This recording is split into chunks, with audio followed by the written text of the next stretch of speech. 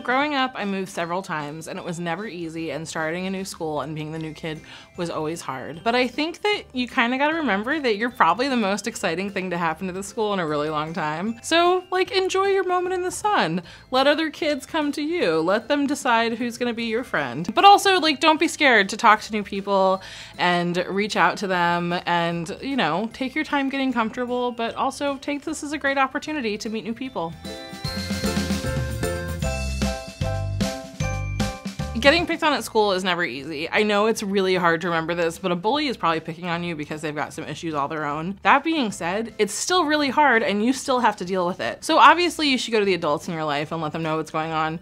But also, if you feel comfortable talking to your bully, you can call them out and ask them why they're bullying you and tell them that it makes you feel really uncomfortable and it makes you feel like they're singling you out for no reason. Sometimes this will work and sometimes it won't. But at the end of the day, you should always involve an adult in your life. I think it's really easy to forget that crushes are just regular people, and you have a crush on them because you think they're fantastic and special in some way. It's also important to remember there's probably someone out there that thinks you're fantastic and special in some way. So just treat them like you would any friend. I think it's really important to get to know your crushes as friends first, and then if that develops into something more, great. But I think it's okay to just kind of slow it all down and just remember they're normal people and they probably share a lot of the same interests that you do. I think it's never easy to watch relationships in your life change, especially when it's one of the most important relationships in your life, which is the relationship that your parents share.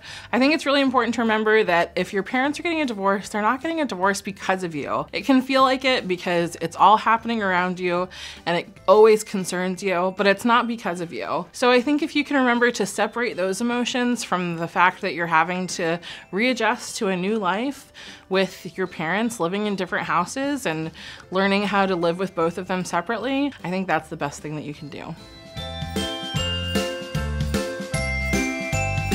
I think it's really hard when our friends around us are changing and becoming different people. This happened to me countless times with lots of friends. I know that's probably not like very heartening to hear, but also know that this is totally normal. Sometimes you'll find that you don't have the same things in common with people that you did when you first met when you were a lot younger, and sometimes it's hard to relate on those same things. And sometimes people are just really concerned with looking popular or hanging out with other kids who look like they might be popular. And I can tell you that that fades pretty quickly because you find out really fast that there's not a whole lot of substance when you're just trying to start relationships with people because they're popular. I would say hold tight and see what happens, be patient, but also don't be afraid to go talk to that person and ask them what's changed and is there something that I've done wrong?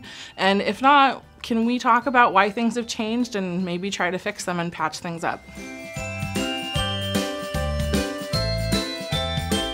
So I think the first thing to remember is that if your little sibling is copying you, it's because they admire you. Even if they're trying to be annoying, it's really because they look up to you and they think you're probably like the coolest person ever, which I'm sure you are. So I think that I would just try to be a little bit patient with them, but also you can tell them like, this is annoying me. I can't promise they're gonna stop because little siblings like really like to annoy you. I'm sorry, I am a little sibling, so it's hard for me to answer this question because I feel like, don't you get it? I think you're cool. But you know, it's gonna stop eventually. I promise. I don't know when, but it's gonna stop.